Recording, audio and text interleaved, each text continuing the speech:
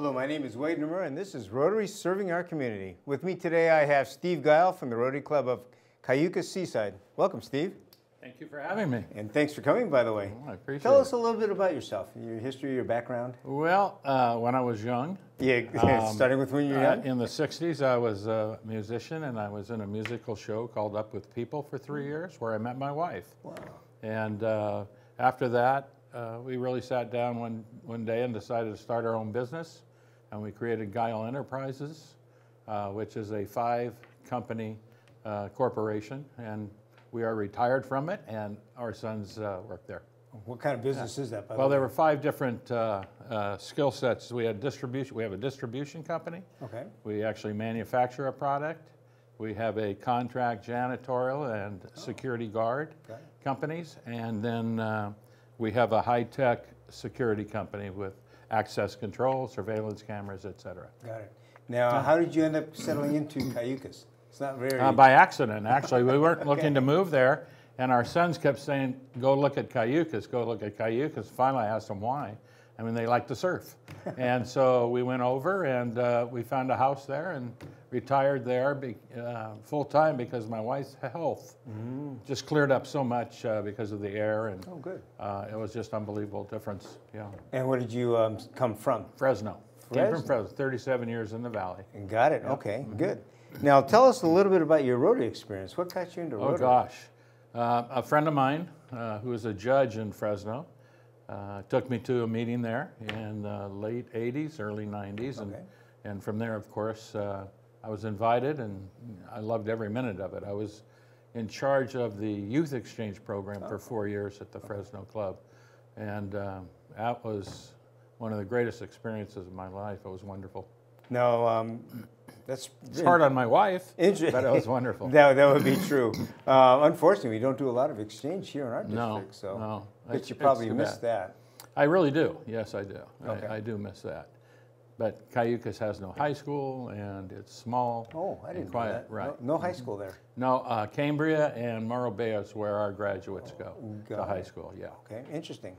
So as far as Rotary, then you started. You said back in the late '80s, early '90s. Yeah, right there, right around Fresno. 1990. Yeah. Okay. Did you take a little break then between moving from Fresno to Cayucos, or did you jump right in? Well, actually, it was the first week I was here. It was the July 4th week, and this guy was walking by who looked familiar, and I yelled his name, and that's who it was.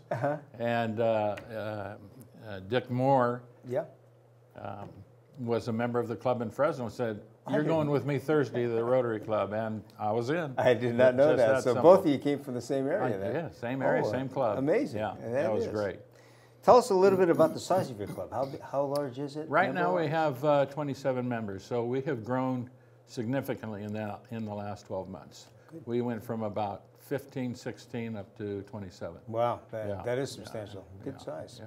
And I know you guys are a very active club. See you guys everywhere. It is. We have a great group of people who are absolutely dedicated to the principles of Rotary. And one of our parts of our mission statement is about our volunteerism. Oh. And they absolutely live up to that. Sounds good. And you meet at a school, right? We meet at Cayucos Elementary School in the cafeteria. And they even cook for us for breakfast in the morning. Nice. And we have a great time there, and 7 to 8 o'clock, and have great meetings, and we have a lot of fun. Yeah, I've enjoyed it. Visited your club a few times, and I'm trying to figure out who adopted who, whether you adopted the school or they adopted you. So it seems fairly mutual. Yeah. It's a good group. It is mutual. The school has always been the primary focus of our club since the beginning. Mm-hmm. We've expanded with the amount, it's like anything. If you can raise enough money, you can do more. Right. And we've been able to really create some fundraising opportunities. And so the school's still our primary focus, but we have another school now that's also a primary focus, which is Rancho, Chorro Outdoor School. Good. Yeah. Now, since you jumped into that one, you came here, we wanted to talk about this Rancho, Chorro. It's an outdoor environmental camp, correct? That's correct. It's environmental literacy that they teach. Environmental literacy, is that? Yeah, it's they teach the flora, the fauna. Okay. They teach marine biology from dissection standpoint of squids. Wow. But they also have a little a building separately for marine life that they have there for the kids to touch and hands-on. but they also take them to the tidal pools and teach them. The school focuses on the Central Coast environment, and they start with first grade on up to high school. Wow. So over 10,000 students a year go through the outdoor school. Great. And where is it located at? Wow, good question. It is right between Morro Bay and San Luis Obispo on Highway 1, right across from Cuesta Community College. Okay. So it's across the street about 1.5 miles up in the hills. Okay. And their classrooms are tree stumps under big oak trees. I mean, it is literally an outdoor school. Great. Great. Well, let's jump into some of the pictures. The first picture we have shows a sign. Now, I understand that that's actually a rendered sign, correct? Yeah, that's a future look. Yeah, that's what we're looking for. Okay. That's correct. Very good. And that's the entranceway, basically what it looks like of the camp itself. That's correct. That's nice. Yeah, real nice. It is very nice. And next picture you have is a picture of looks like an outdoor amphitheater area. That's the old one. That's the old one. That's correct. And the 3 clubs from San Luis Obispo, so the Monday Club, and I'll probably get all these names wrong, but the Tolosa and De Tolosa, okay. Yeah, and I forget. Daybreak? Yes, look at that. Yeah, no problem. And Help you out with that one out. Those 3 clubs donated about $60,000 between labor and materials, not to fix it up, but to rebuild it completely. So the amphitheater is all new now, and it's called the Rotary Amphitheater. Nice. And the 3 clubs have their names on that amphitheater. Now, I noticed also in that picture you have some barracks in the background. Were those actually that's correct. changed, or are they still there? Those are old military barracks that were given to the school 40, 50 years ago. Wow. And the focus of the project started out to replace these. Okay. Because they need to be replaced. Right. And we are doing that with yurts. Okay. So that's been exciting. That's how it got started. But once we focused on their need, which was that, we did tours of the campus and saw other needs. Okay. And once those were identified, then we created a website and we started sending out requests to other Rotary clubs to join the project, and we've had an incredible response. Very good. Yeah. So the next picture we have is a picture. It looks like you're getting ready to pour a footing or do flooring for something. Yeah, we were demoing. That's their demo. Okay, Your next demo day. really 3, 4 pictures are different aspects. Okay. And of course, I'm supervising in one of them. Looks like you're doing quite well at it. And so the next picture you have of actually doing the flooring, that's coming off, not going on, correct? That's correct. Okay, so this is kind of the condition of the old barracks themselves. That's correct, yeah. Okay, next picture we have is next to a fire pit. That would be... The fire pits were removed and replaced, rebuilt, and then, of course, we rebuilt the whole thing, but we also made it about 50% bigger. Oh. So the amphitheater, there's the stage area is about 50% bigger, and then we also put some doorways to go behind. There's an area where they can change clothes, costumes, whatever's going on, which they didn't have before. Nice. Oh, very nice. Yeah. We also put in a new sound system for outdoors, and that was donated from the club in Atascadero, and the Cayucas Club, and then the installation was donated, also by Coastal Homeworks. So even though Coastal Homeworks was not in Rotary, it's a person who's gives back through community service also. Okay. Great young man. Great. Yeah. So the next picture we have is a picture of somebody guarding the materials, it looks like here. Yeah, that's me. Yeah, that working hard. You. That was me working hard. Yeah, I see nobody stole anything, though, so you did your job. No, that's right. That was from our security company, as you can see. Very successful. I can see that. Very good. Looks like you got a position in life right there. My favorite position. Okay, good. Now, next picture we have is, looks like a group on stage. That is the group of the ribbon cutting for the 3 Rotary clubs. Okay, so that is the new stage then. You're talking about with the screen in the back? That's correct. Very nice. That's correct. And you can see at the next one, the Rotary Amphitheater sign is on it at the top. It. Okay. Yeah. Volunteers for the ribbon cutting, were most of those actual workers there? Oh, yes. That came back? Or? Oh, yeah. We had a great response. I have to tell you that those 3 clubs were amazing. The amount of labor it took and the amount of funds it took, all 3 got together. They also provided all the engineering and structural, everything. Wow. Yeah. Yeah, those 3 clubs are very strong clubs, as you say, and they definitely have a pretty substantial footprint in San Luis Obispo. Yeah. Next picture we have is a picture of a crate, it looks like, some materials you're shipping in here. That crate has the first yurt in it. Oh, okay. So there's a yurt underneath, but we're putting in the slabs. Okay. They're round slabs, and we have all the conduit coming up for plumbing and electrical. Got it. Yeah. So we are going to see what a yurt actually is. That's correct. Where'd the name come from, by the way? Do you have any idea? Yeah, of course. It's a mobile home, basically, but from the nomadic Mongolia. Okay. And that's what they're called in Mongolia, is yurts, and they would pick them up and move as the food source moved. They just followed it, and as the weather changed. So they're really quite economical, number one, and then they're very mobile. Okay. So the wood is fabulous, as you'll see. Okay. So in 15, 20 years, maybe 25, you replace the skin, but you won't have to replace the structure. Oh, the structure stuff holds up. Yeah. Okay.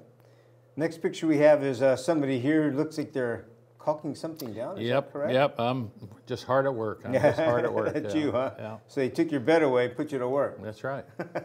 Very good. And what is that piece that you're actually working on? What's that going to go to? If you look at the slab, you'll see there's a piece of wood that goes all the way around. Yeah. Okay. Oh, so that's part of that. And we had to put that so we could attach the yurt fencing, which you'll see later on to that. Okay. So the next picture actually is of the yurt fencing going up. Yep, and it's an accordion style. It's small, and it just stretches out and stretches out as you go around, and then you attach it, as you can see down on that piece of wood we installed. Got it. So the next picture shows actually of that being stretched out into position around a door. Yep. Man, that is impressive. Now, where did the construction of this come from? The design and Oregon. It's interesting. One of our Rotary clubs who's sponsoring this is from Cottage Grove, Oregon. Okay.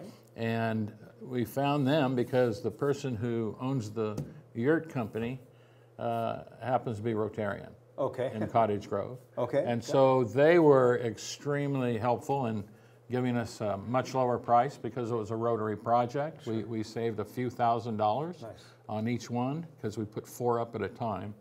And, you know, so to the north, Cottage Grove, Oregon is our partner in the north. Got it. To the south, it's Compostela, Mexico. We're actually an international project. Wow. Santa Ana was one of the first clubs to come on board to do the architecture. This all came about when I was at the PETS, President-elect training. Okay. And I was so inspired by a Rotarian up in the Northwest who did the food bank. And he spoke at that PETS, and I mean, it was so inspirational. And so I had this idea about this, and I happened to run it by the president-elect of Santa Ana. And she was an architect. And the first thing she said is, I want to be a part of this. And so her husband is also an architect, and the two came up to Cayucas, and we went out there, and they did all the design, they did all the work for free, donated their time, and it just kept snowballing as people said this is a great project for Rotary. It's amazing how Rotary works, isn't it? It's amazing. It is. It's you have amazing. a vision, and the next thing you know, it's done. Yeah. Great. The next picture we have is a picture actually of the doorway, looks like. Yeah, that's kind of a little out of order, but the door goes up first because you attach one side and then work your way around. That makes sense to stretch out the wall. Yeah. Okay, so that's part of the prefab system of that of the unit itself. Okay, the next picture shows the door in place and some of the rafters going up on top there. Yep. Again, is that prefab? Is that? No, you got to put one at a time up there. That was a lot more difficult. I was wondering the first about one, that. yeah. Okay. Here's what we learned. The first one took us 4 days to put up. The second one took us 3 days to put up. The third one took us 2 days to put up. And the fourth one, once we had it down pretty good, took us about a day and a half. Okay. Yeah. Okay. Yeah. Good. Yeah. They're not difficult, but the first one is a learning curve. Sure, it is. It is. It's like putting a puzzle together once you've done it a few times. Yeah. Now, are those rafters actually pre-drilled or pre-cut or anything like that, or do you have to custom those? They notch them. They notch them. So those are notched. Oh yeah, they fit, and it's pretty interesting the way they do it. Yeah. Okay. So the next picture is you actually fitting them in up on top then. Yes, that's when you're finishing and getting everything aligned before you put the skin up. Gotcha. You start with the roof. Okay, and so the next picture actually has the skin going on. Yep. So you have half of it. Does it come as one sheet or is it? It's all one. All one? Yeah. Okay. Makes it pretty quick then. Yes, it does. Okay. Yes, it does. But it takes some hands to get that up there, then I see. Looks like just one person pulling this one stretch tight, but I'm sure you got a few people there. Yeah, well, they're working at different places too. Okay. Yeah. Now, is the center stay open, that center round hole? That remains Well, there's open? it later on they put a dome over it, Okay. which is you can open. Kind of cap over then. Which draws the air and keeps it kind of cool inside. Okay. Yeah. Okay. And then this picture here we have is of it finishing out. It looks like a window element in there also, right? Correct. Yep. There's actually 4 windows. 4 windows. So you can open those up to get a breeze through. Okay, got it. Because it can get warm. Okay, perfect. And then the next picture we have is somebody here getting ready to, probably getting ready to put that cap on that That's you're talking correct. about. That's correct. Okay. Wow. He's just finishing off with the top. Okay. And then you'll see, I think, in the next Then one. the next picture see here the- actually you can shows see the dome on. Yeah. Okay.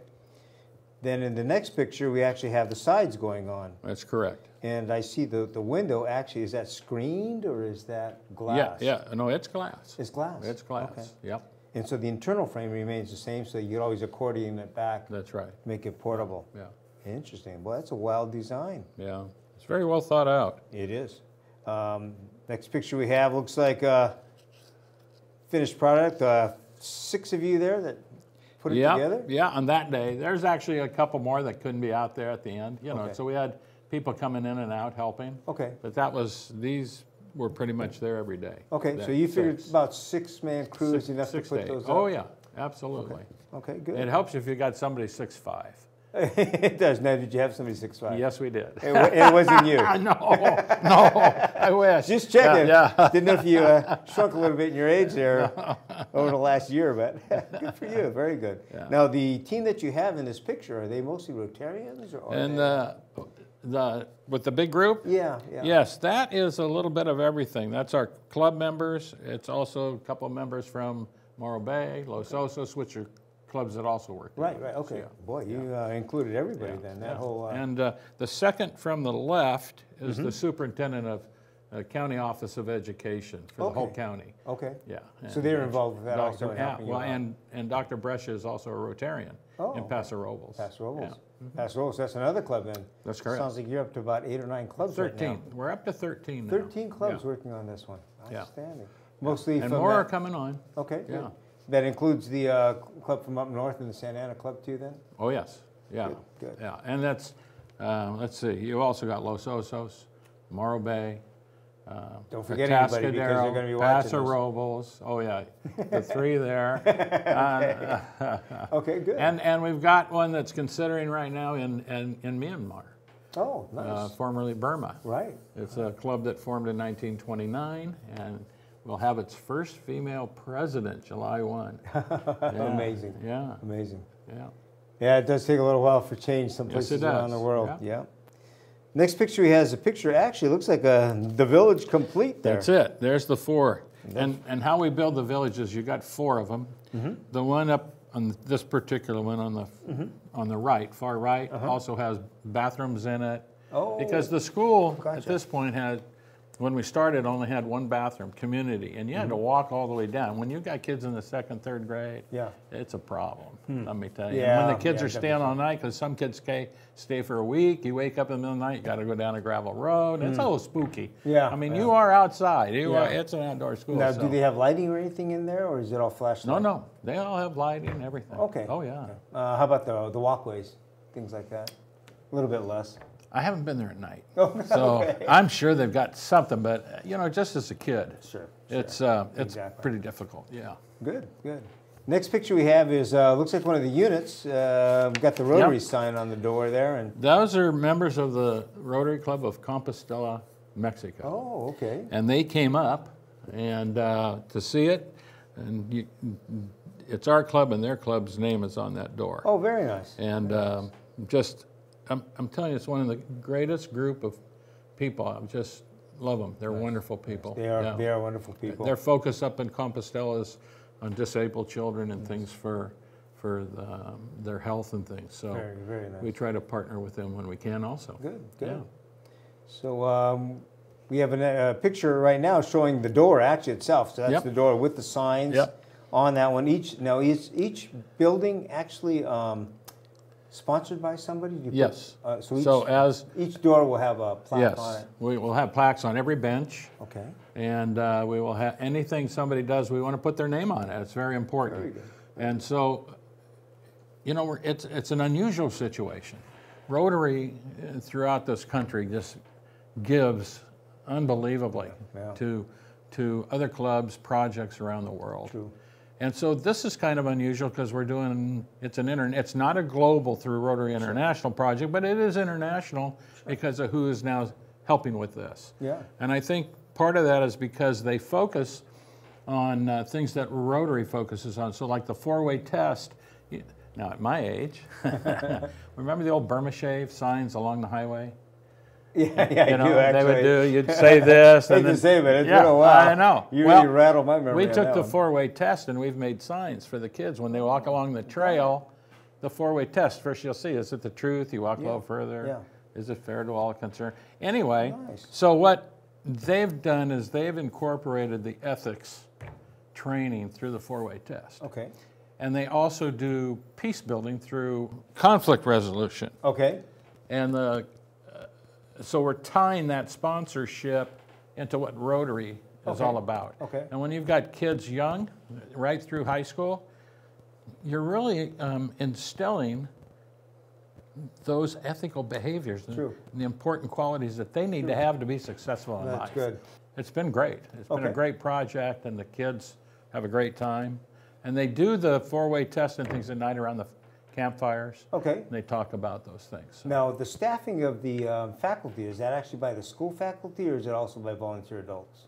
Do you know? You know, I'm not sure, but it's controlled through the County Office of Education. So my guess is they don't often spend the night there.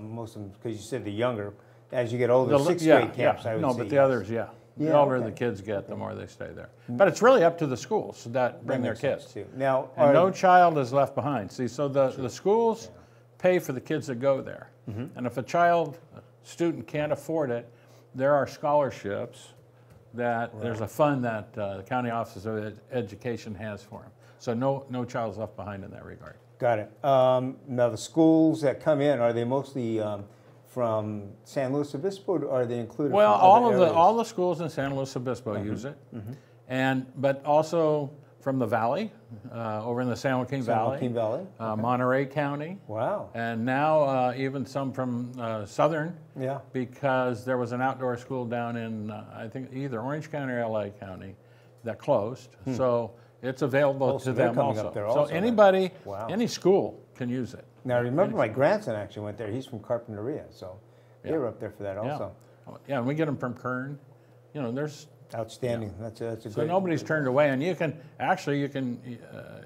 if you want, you can have a family reunion there. But it's that's when the kids aren't there, for some reason. For sure. But it's busy all year round. Okay. Oh, good. Good. Now, I recall there's actually a lake there too, a very small lake. Yeah, there's a small lake. Okay. Big pond. A big pond. But, they have a lake, and they study, life in the ponds and all around it, the snakes. They also have a raptor home. Okay. And that's one of those things they would like to have totally replaced, and I was out there the other day. It needs to be taken to the ground and rebuilt into a state-of-the-art raptor center. Nice. But they have a vulture, they have a big red-tailed hawk, and they have an owl. Okay. And each one has been wounded in different ways, and so they take care of them, and it's really an incredible place. It is. Yeah. So, question would be, how did you get involved with the camp? I mean, did they reach out to Rotary? Well, no. What happened was I was at Pets, and actually go back before Pets. It was my year. I was president-elect, and as every president-elect says, I want to come up with a project. And I was out speaking with the superintendent and told him I'm looking for a project. And he said, why don't I take you back to Rancho, Chorro, and show you something? Because we have a real need. And I went back and toured the the grounds. It's 247 acres, by the way. This is huge. That is big. Yeah, it's huge. And he showed me the cabins, and my question to him was, what do you need? And he said, well, we'd like to replace the cabins. And that's how it started. And then I started thinking about, well, you know, if we do that, how about if we make this a Rotary outdoor school in the sense of bringing in the ethical training for kids, because they have great challenges today with the things that impact their lives, and not in necessarily a positive way.